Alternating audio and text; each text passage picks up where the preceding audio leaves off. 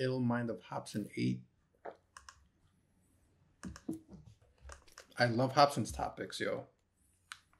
I don't think I've heard much to even know what he really talks about. I've only heard like 4 or 5 tracks, and every track it's like the topics are very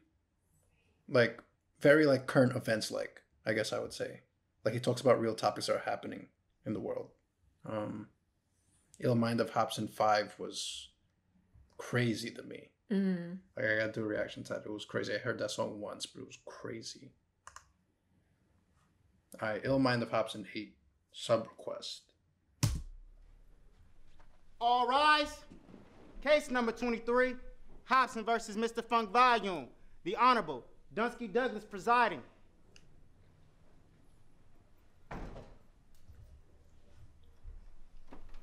All right, everybody sit down.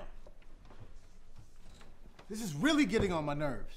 You guys are taking up too much of my time. Marcus Hopsin, please come to the stand.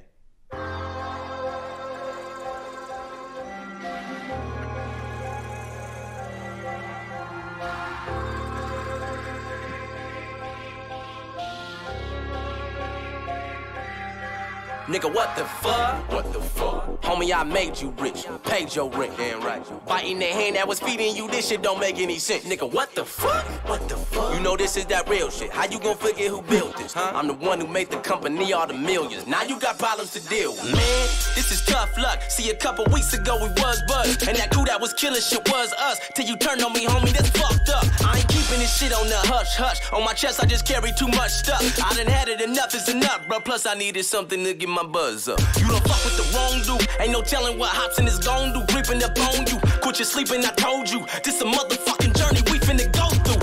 If I ain't had so much to lose, I swear to God, I'd probably beat up and choke you. Damn. Nigga, this is that raw shit. Right. That organic flow you probably see up in Whole Foods. Shiver me timbers, something. Yo, I love how he's like on the witness stand. That means he's not telling a lie. That means everything that he's talking about is truth. Yeah. And I love how like the jury is just bopping to it. This is that raw shit, right. That organic flow you probably see up in Whole Foods. Shiver me timbers, something's fishy about you, Mr. D. Ritter. When I told you that I wanted new management, why the fuck you throw a fit and seem bitter? Why you catch an attitude whenever I question you bad on my fucking percentages? I know why. Why? You been bending it in your benefit. Your Honor, I'm innocent. This nigga crazy. I'm telling all of my people. You tell him. He taking all of my C-notes. See, he has a gambling issue. He takes the cash and blows it all at casinos. Damn. When I bring up my royalties, you start avoiding me. That's some disloyalty. You woke up to evil boy in me. Your ass is poisoning. Tell me why you would destroy me. This was a fucking vision that I had created with your brother. But you too infatuated with the money. You killed it and ran it straight into the gutter. Now I think, why'd I make DA and me the boss? You keep pissing a whole lot of people off. Our whole label came out with a weak result. You on that same bullshit Tamika brought. Nigga, I don't know what you thought. You think I can't see the blood on the walls? That ain't going down, nigga. I don't know what you thought. I can clearly see the blood on the wall. That ain't going down, nigga. Ain't got time for your bullshit. Everybody knows you be on it. Ain't got time for your bullshit. Everybody knows you be on it. Ain't got time for your bullshit. Everybody knows you be on it. Ain't got time for your bullshit. Hold up, I got some more shit to say. Yeah. It's supposed to be funk volume, isn't it? Thought it was music above all the business, but you just said fuck all you niggas. You tarnished the brand and you started the funk volume fitness? Come on, I really think got us portraying something we really ain't. How we supposed to be ill when you on our website with a shake weight trying to be Billy Blanks? Nigga, thanks. Ain't nobody trying to lift weights. We just want to hit up the studio when it's rap and do shows, but you don't understand the culture of hip hop. You a lame ass nigga, dame half the crew knows. New age Jerry Heller, a scary fella. I hate your fucking name, every letter. I'm very fed up. You acting like an ordinary heifer. I'ma take you to the mortuary dress up. We gave you our trust, then you at us corner. You got us a shitty label deal with Warner. And if I confront you about it, you tell me I need counseling and I got a disorder. You send me on tour and it's horror. Shitty hotels, no sleep, with no food to order. Meet and greets every single day is torture. How you expecting an A1 performer? Every time something's wrong, it's the same thing. What? Blah, blah, blah, blah, you just blame me. Damn. Then you tell Brooklyn and Jamie. Damn. Now they both thinking I'm crazy. Damn. I deal with this on the daily. Damn. My career mentally rapes me. Damn. I won't let this nigga break me. He praying dizzy writers go replace me. Shady.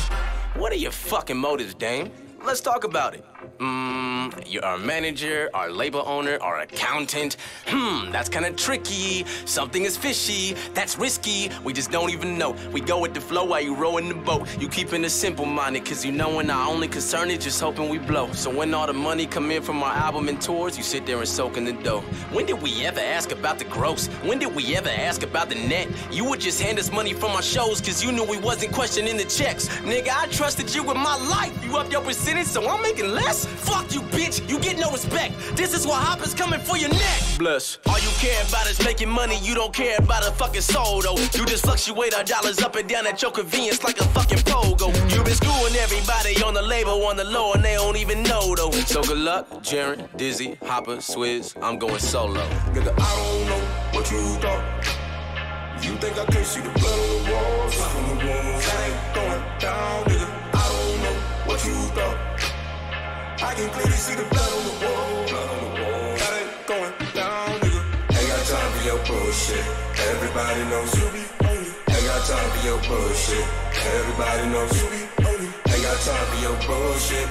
Everybody knows you be on it. Ain't got time for your bullshit. Everybody knows you be on it. Change is one of the most difficult things that we face, but change is inevitable. One reason we don't like change is we get comfortable where we are. We get used to our friends, our job, the place we live, and even if it's not perfect, we accept it because it's familiar. And what happens is because we're not willing to change, we get stuck in what God used to do instead of moving forward into what God is about to do. And just because God's blessed you where you are doesn't mean you can just sit back and settle there. You have to stay open to what God is doing now. What worked 5 years ago may not work today. If you're going to be successful, you have to be willing to change. Every blessing is not supposed to be permanent. Every provision is not supposed to last forever. We should constantly evaluate our friendships. Who's speaking into your life? Who are you depending on? Make sure they're not dragging you down, limiting you from blossoming. Everybody is not supposed to be in our life forever. If you don't get rid of the wrong friends, you will never meet the right friends. Yo, I love every bit of that, especially like in the end. It just tied everything together. Yeah. Like this whole topic about one, like his experience, I'm guessing his personal experience with a label and like getting fucked over, basically getting like milked for it, and then him breaking out of it is such a great story to hear. Yeah, especially for someone that's very talented. Yeah, it's hard. It's fucked up, like with managers and record labels, how like you hear a lot of stories about how they fuck over artists. Mm-hmm. You know, and like when you sign that contract, like I don't know what the details are of the contracts, but like they get a lot. They get you know, your royalties and shit like that. And then you go on tours and like that whole shit with like 6ix9ine where I was thinking that he was going on tour and I forgot what the numbers were. So I could be wrong, but like I think a show he was getting like 150 or 180, and out of that he was getting like 50K. Like he was getting raped, and he never questioned it. Right, because you don't really see what you're pulling. Right, and then like when he went out on his own and he did a tour, and they were paying him like the full amount, he's like, holy shit, like 150, 180, I was getting 50. You know, like, but he wasn't aware. Like I heard that in an interview when he did an interview with fucking Shade Room. I think it was with the Shade Room, if I remember right. So yeah, you just hear that shit a lot, especially with the tours and shit like that. Like they're managing all these events, they're taking in the money, and like you just don't know what's what unless you ask to see like what's going on. Especially if you trust the person, you're just like, fuck it. And how it seems like they were really close. Yeah. And then toward the end, it says like, oh, like you should reevaluate your friends. Are they trying to blossom you or whatever? It's real. Like people change. Not everyone's supposed to be in your life. And I love that he put that part toward the end. A lot of people should hear that. Yeah.